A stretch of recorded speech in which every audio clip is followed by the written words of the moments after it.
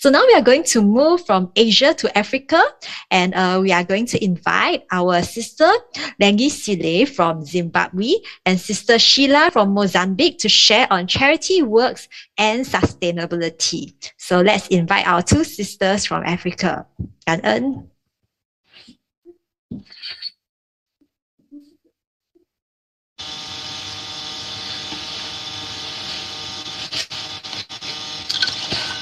All right. Hello, everyone. Okay.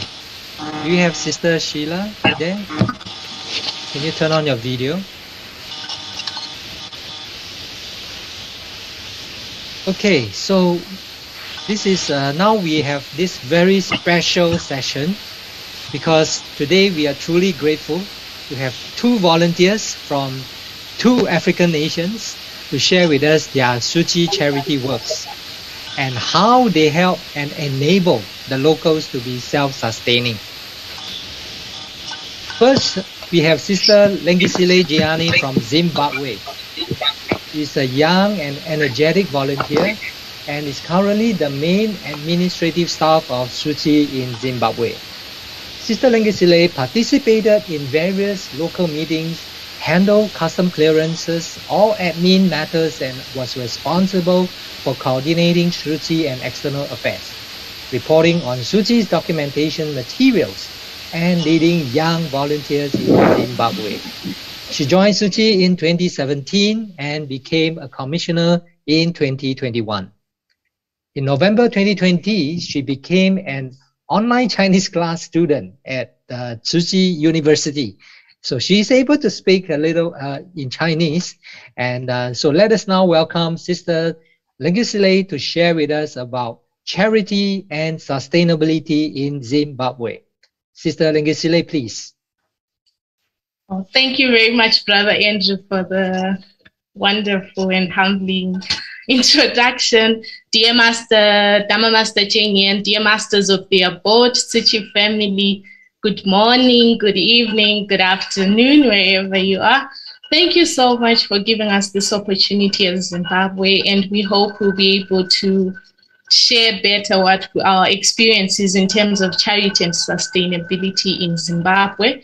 Like they say, my name is Sister Hlengisile Jiyane from Zimbabwe. So on the agenda, we have borehole siting, drilling and installation. And then the second item I'm going to be talking about is the government and non-government organization and corporate society partnerships that we've done in Zimbabwe. And lastly, we're going to be talking about how we managed to transform a community from eating termites and shepherd beetles to to promoting a vegetarian diet. Next slide, please. Next slide, please. So mainly what we've been doing is that we've been trying to provide clean and safe water in Zimbabwe. As we know, as Dhamma Master Jiyane has always taught us that water is life.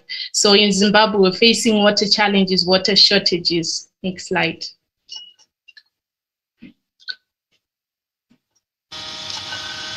Next slide, please.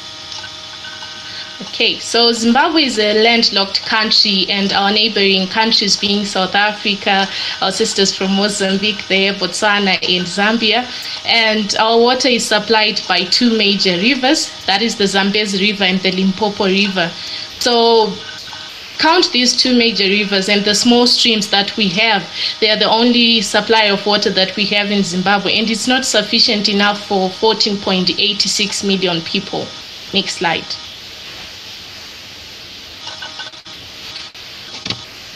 So what we have seen as you can see from the pictures through our visits in different communities, is that mostly women and girls, they are walking 10 to 15 kilometers trying to fetch water. And this is mostly in rural areas.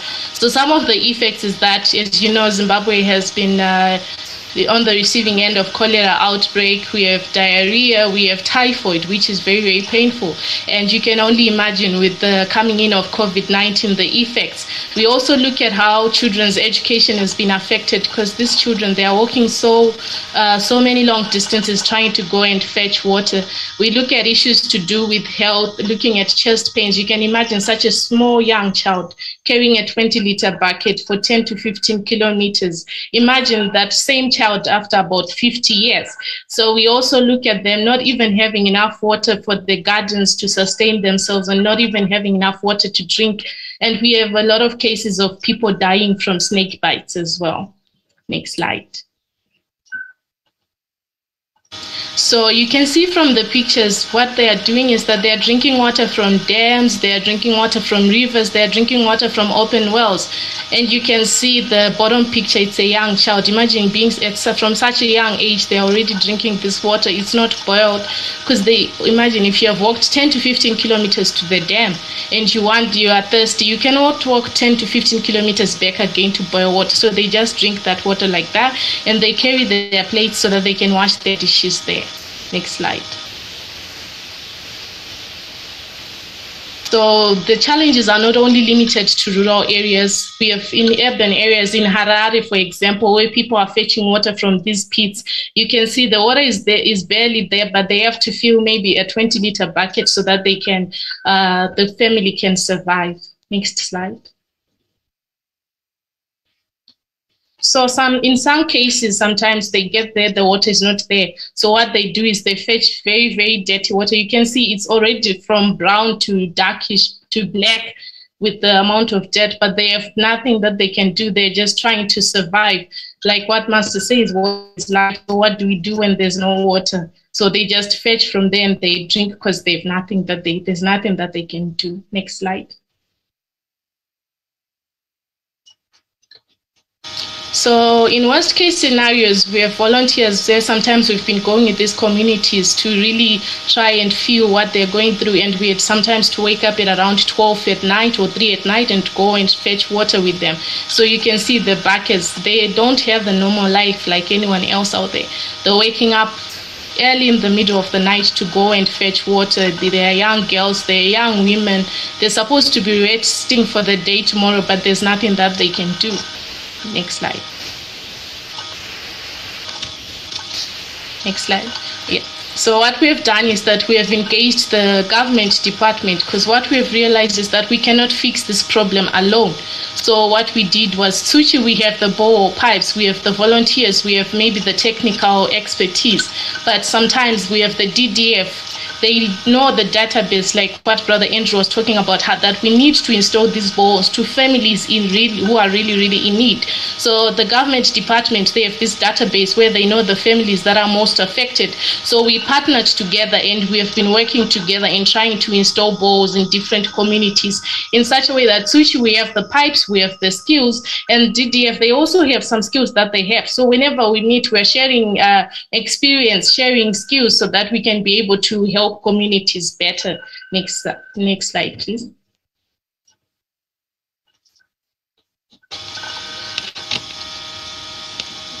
So, okay, what we've done is that we can see that Master says that when sentient beings are suffering, how can we not go to them? It is very important that sometimes we should not be limited by distance. Sometimes the suffering cannot come to us, so it is important for us to go there. So you'll find that the more remote a community is, the more adverse the water challenges. They have no roads, they have no mobile network connections. Even when a borehole breaks down, who do they call? Because they can't even reach anyone because of the network connections. But volunteers are willing to reach such communities to provide help. Next slide.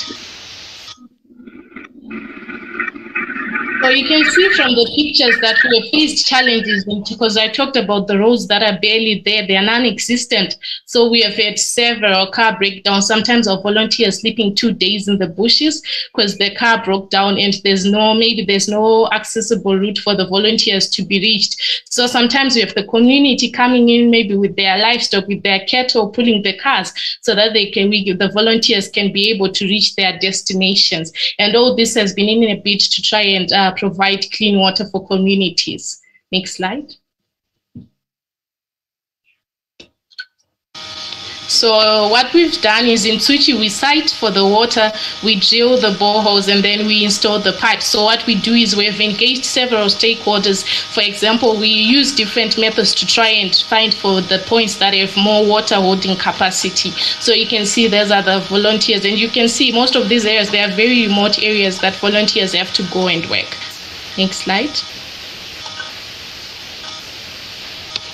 And after we have drilled the boards, because we want to create a sense of ownership, we encourage the community maybe to later come together in partnership with the DDF to build their own aprons so that they can create a sense of ownership and they can develop a sense of, okay, we have to care for this borehole so that we can have water in the long run.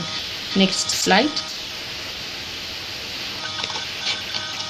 So what we do whenever you can see at each and every process, we try and engage the community. Like I said, some of the areas have no roads. So what we want to do is during the installation, we invite the community to come and take part because we want to make sure that the DDF is there, the community is there, and Tsuchi is there. So that one day if the bore wakes up and maybe has a malfunction, they can still fix that bore, because what happens when maybe in an area that has no mobile network, the bore breaks down. We don't want them to lose that moment of having water just because of one glitch. So we always invite the community to come and take part so that they can also have a sense of ownership and they can also later help. So you can see afterwards, this is the water that they were fetching, maybe sucking from a pipe to the bowls that have been drilled by Tsuchi. Thank you. Next slide.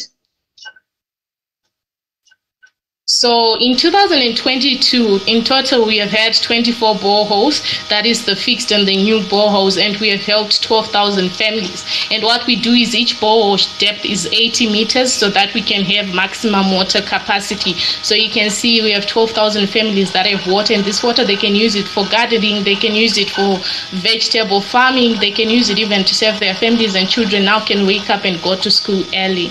Thank you. Next slide. So next we're going to be talking about fostering partnerships for development. If there's one thing that we have realized is that we cannot fix this world alone.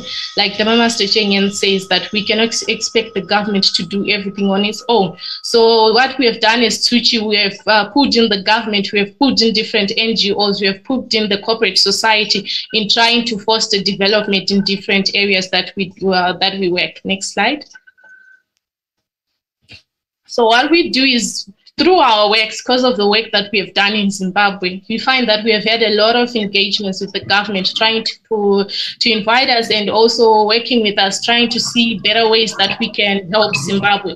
And it is because of this that we have said to ourselves that whatever meeting that we have, whatever opportunity that we have, we go with Tsuchi Publications so that we can share with them, so that they can know Tsuchi's mission, that we are not just here to give maybe a bag of rice. We are here to deliver the great love message. We are here to foster sustainable development. We are here to foster community development. Thank you. Next slide.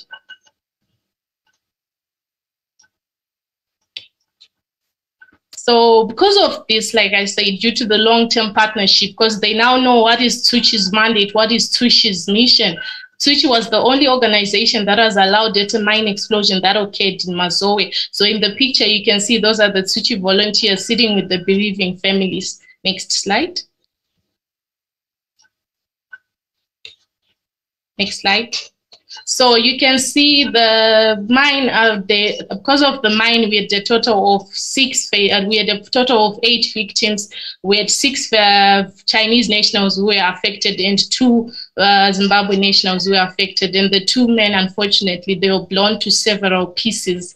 And it's very sad because the government said, we know Tsuchi, you always have words of comfort. Your volunteers, they always have this soft voice.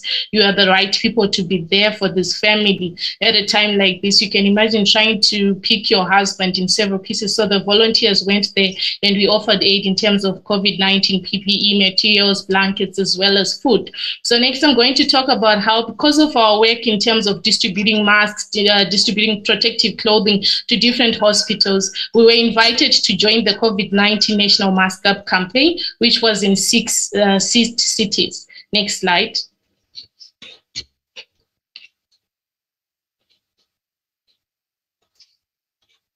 Next slide. Oh, yes. So through this, we ended up, remember I talked about corporate partnerships. Who would have thought that Tsuchi and Pepsi would be partnering? But because we have a common goal, and like everyone else, COVID-19 has brought in a lot of uncertainty. So Tsuchi was working with Pepsi, we were working with Red Cross, doing road shows, spreading the message on how best we can protect ourselves against COVID-19, as well as trying to come up with ways that we can make communities safer during the COVID-19 pandemic. Next slide.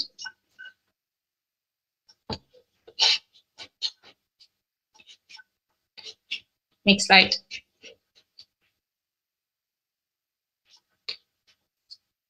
Yes. So because of these partnerships, you found that sometimes when we go, for example, we went to Zaka Masvingo during Cyclone Idai in 2019. We had this development partner, Mr. Manfred Mada. His community was affected by Cyclone Idai, and we have the volunteers visiting, trying to come up with solutions, trying to come up with ways that we can deliver aid.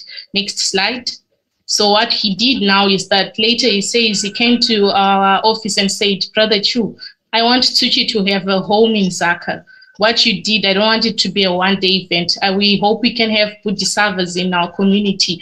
And then Brother Chu said to him specifically, I want you to take these books. We want you to read. We want you to understand what is Tsuchi's mission, so that when you start maybe looking for volunteers, when you start the work, because it's about 400 kilometers, we want you to make sure that you have the right mission, you have our master's mission in your mind.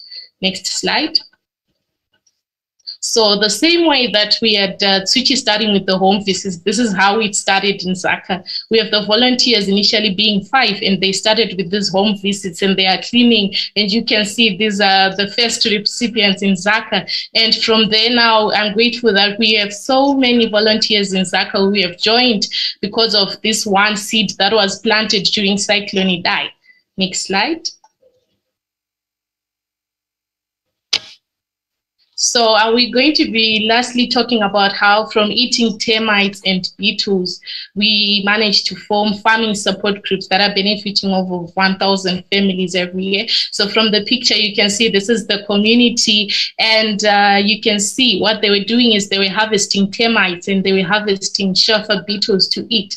So what you can see is when we went there for the distribution, we were saddened, of course, by the fact that because we are all human, if you see a grown man trying to harvest such small insects, it means he's trying to survive. He has nothing to eat at the end of the day, and they fry them and they eat. But even if we look at it nutritionally, it's not enough. Even if they were to sell, it's not enough. Next slide. So one of the biggest challenges that we had was then, how then do we talk to this community about vegetarian lifestyles? At the same time, we want to come up with a method that will provide maybe food for them, because even if you tell them don't eat termites, they're going to tell you, we have nothing to eat, so what will we eat?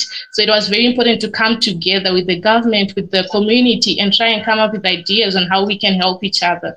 Next slide. Sister Hlengisile, I'm so sorry to stop you here. Because of time constraint, you know, we need to keep some time for our next sister. So we hope you can come back again and share more stories with us, because your stories are very, very touching, very inspiring, and you, our volunteer in Zimbabwe is doing a great, great job, especially the water. You know, Master Cheng Yen says that giving is like drawing water from a well. And as the water is drawn, more will flow in the well. So in this same way, it is like by giving the blessings, you know, it will continue to flow in. So all the wells that our Sushi volunteers in Zimbabwe has built and bored the holes, I'm sure it's providing a lot of blessings to the local people and a lot of life. Okay, so we thank you so much. Thank you, Sister Hlengisile, for your wonderful sharing, and I hope to listen to you again. And next we have Sister Luisa Sheila Chambala from Mozambique. Sister Sheila used to serve in another NGO, and she got to know Suchi from Facebook. Oh, how convenient, right? In 2014. She became a Suchi volunteer at the end of 2017, and she was deeply moved.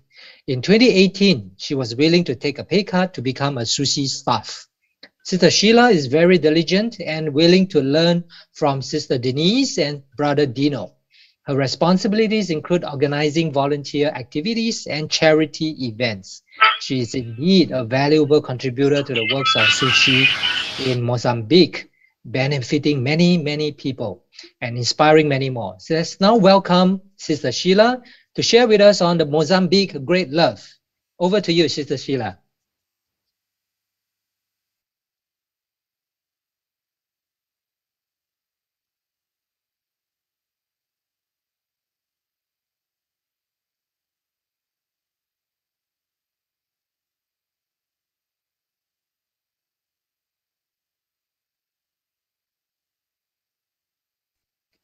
Sister Sheila, can you unmute your microphone? We cannot hear you.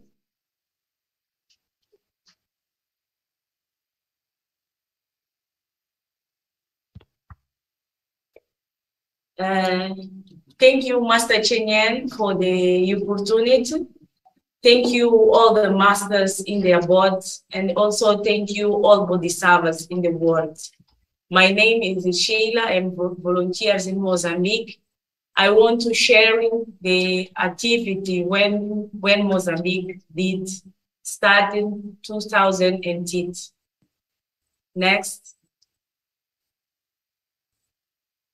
Mozambique is Africa Austral, is a part of Sub-Saharan Africa, and Mozambique is a near of another countries when we have a representative of Sushi, Malawi, Zimbabwe, and also ESA.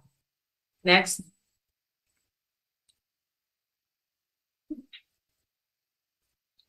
In Mozambique now, we are representative in the capital of Mozambique, Maputo, and also in Sofala province. Next.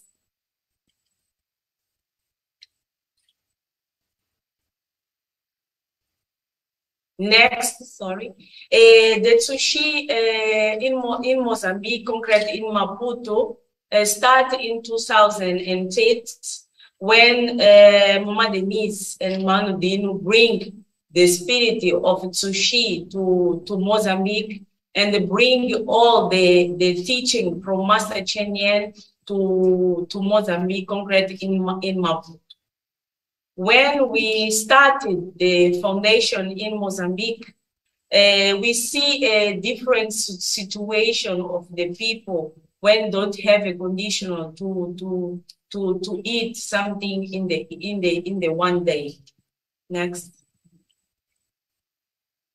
The volunteers start the farm to encourage the volunteers to help to assist others, and also to take the great farm to have a platform not only to give not only to assist the beneficial with food, but also to use this platform to inspire and also teaching the beneficial and another volunteers in the neighborhood how can be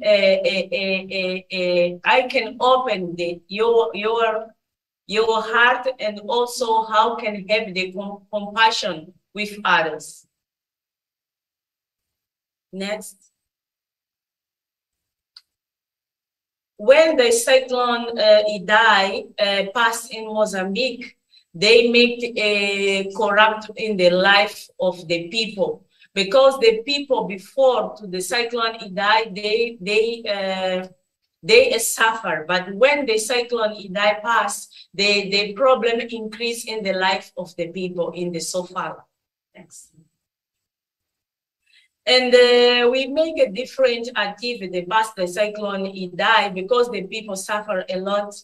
And we see that it's not only food that can help the people, but also we need to take the spirit of love when Master changing us to.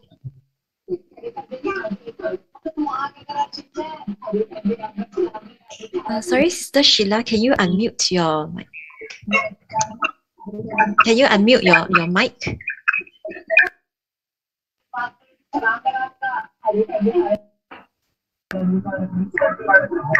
Sister, yeah, unmuted. Okay, please continue. Yeah, inspired by the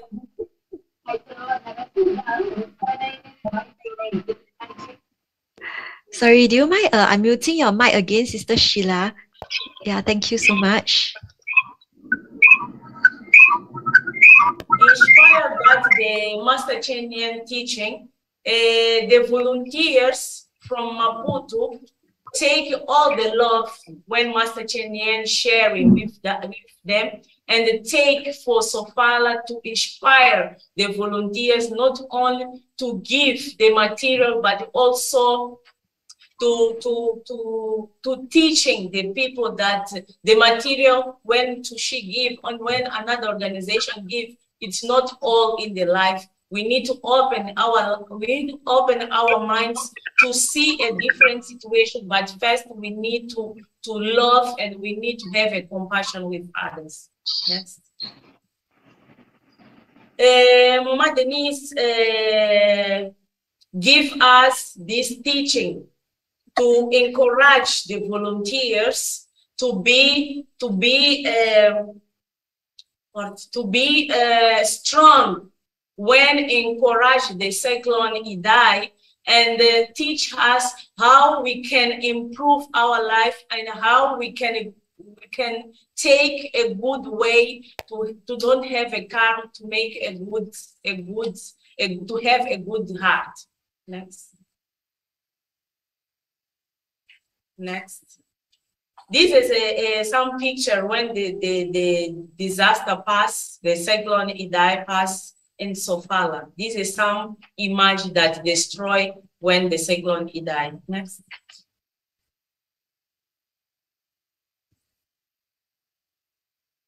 This is some number when we after the cyclone Idai, the Tushi assist the people now when building the house and also building the school, 23 school in the Nyamatanda district. Next. And for encourage the beneficial, because don't see that the finish in the life is the things when to she give. We see that another way to development the minds of the community is to building the house in the Sofala.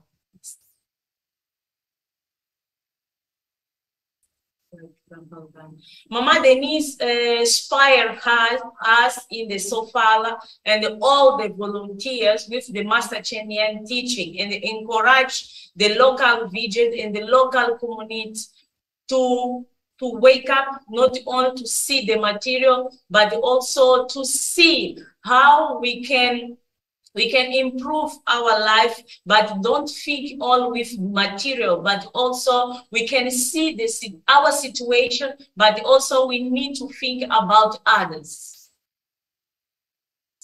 Next, in this case in Sofala, we have a 6 farms in different areas, in Metushira, in Nyamatanda, and in Lamego. The first volunteers, Paulo, starts to make the first farm to help the people, and also to help the people, but not on the farm. It's not on to see the vegetable to eat, but it's a platform when all the volunteers converge in the same area to listen the teaching of Master Chenyan. Next. We see the picture here is a different volunteers when work with the harmony in the farm. Someone take the material to work in the farm. Next. We see a harmony also in the volunteers, because all the day when volunteers go to the farm, they are learning the aphorism, they are sharing the teaching, and also the volunteers make a gratitude for all the production when we have, because Master Chenyan teach us that we need to be gratitude for all the things in our life, and all the things when we do in our farm. Also, we say thank you for vegetable, because they help us a lot, not only to eat, but also to arrive in the community, to sharing the love with them. We see here, it's another is a picture that the volunteers take the food to assist the beneficiary with more respect, with more attitude, and with more gratitude. Next. Okay. We see here, our activity in Mozambique inspire different people. We see in the picture is a old man. When see our activity, he say that I know that Sushi not only help me, but I want to Sushi use the farm not only to give for the beneficial, but also to see others and inspire more spirit of Sushi to beneficial, to change the mind, how we see the life. Master Chen give us the opportunity to learn your teaching. And I give in the farm, we don't go and we start to work, but we have a space when the commissioner and the volunteers sharing the love, sharing the Master Chenyan teaching to inspire the volunteers to work with the good heart, to inspire more people, not to think only to the food when they come, but also we need to reflect about our life. And also in the Sheila area, before to go to the farm, we also sharing the teaching in the river, because in the sutra we learn that the water, the Dharma is like water, and when we are in the river, we talk with the river, because this water purify our hearts. We see here is a different volunteers when working Sushi Mozambique, including our drive, when it helped a lot us. Next.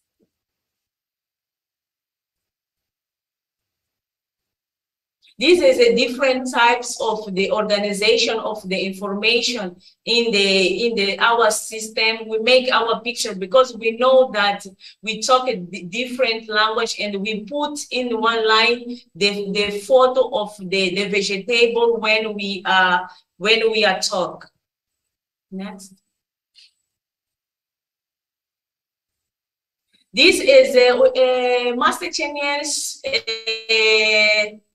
touch the story of bamboo, touch Mozambique, and we make a different bamboo in Mozambique, like potatoes we see in the different picture. The volunteers start to make a bamboo of potatoes to help others. Next.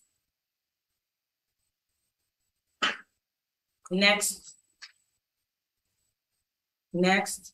In the April of this year, the volunteers received the seeds to put in our farm, but the volunteers say that these seeds maybe it's not enough to help others. And in Metoshira, the volunteers have the initiative to collect bamboo to increase the seeds for your farm. We need to say that in Mozambique, $10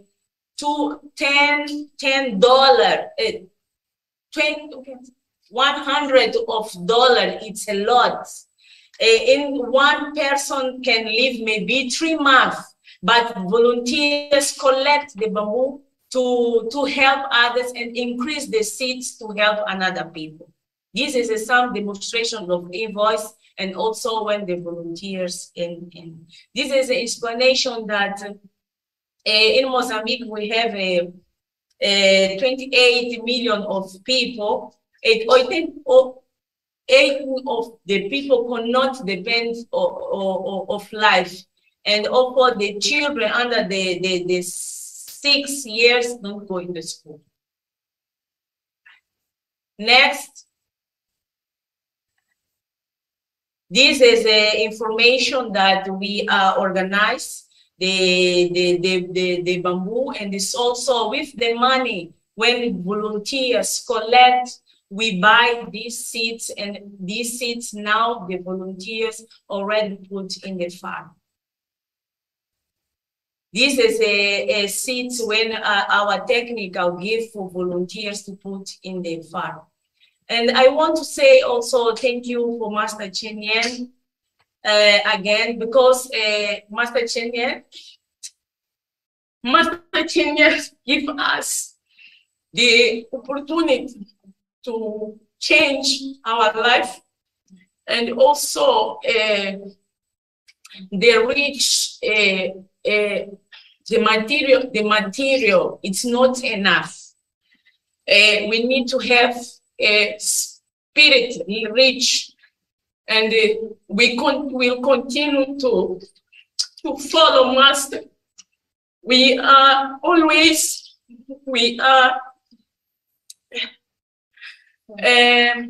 think that maybe we know Master later, because we every day we run to learn the teaching of Master Jiyane, to maybe we can fix the time when maybe we need to know Master Jiyane before. And I want to guarantee Master Jiyane that we will continue to follow your teaching. We will continue to sharing with others your love, and also we will sharing the love with others. Thank you so much for the opportunity to Thank you, Sister Sheila. In the world. Yes, thank you very much, Sister Sheila. All of us can feel your love, and we are very touched and very inspired by your sharing and by your sincerity to follow Master's teaching. You are truly a good Master student, disciple, and we are all very inspired. And the Great Love Farm of Mozambique is full with love.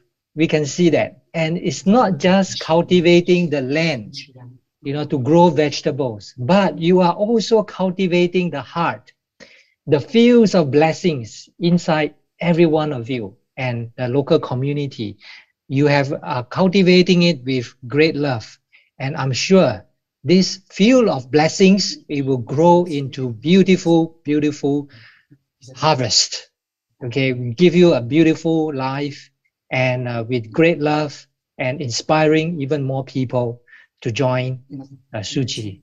So again, thank you very much, Sister Sheila, and all our Mozambique volunteers for your dedication and your inspiring stories. Okay, so we look forward to hear more stories from you again in the near future. Thank you. So now we will go back to our main program. So we'll hand over back to our MC, Sister Xinqing. Thank you.感恩 Brother Andrew and our sisters. Very wonderful sharing from Africa, and I'm sure we love to hear more from all of you very soon.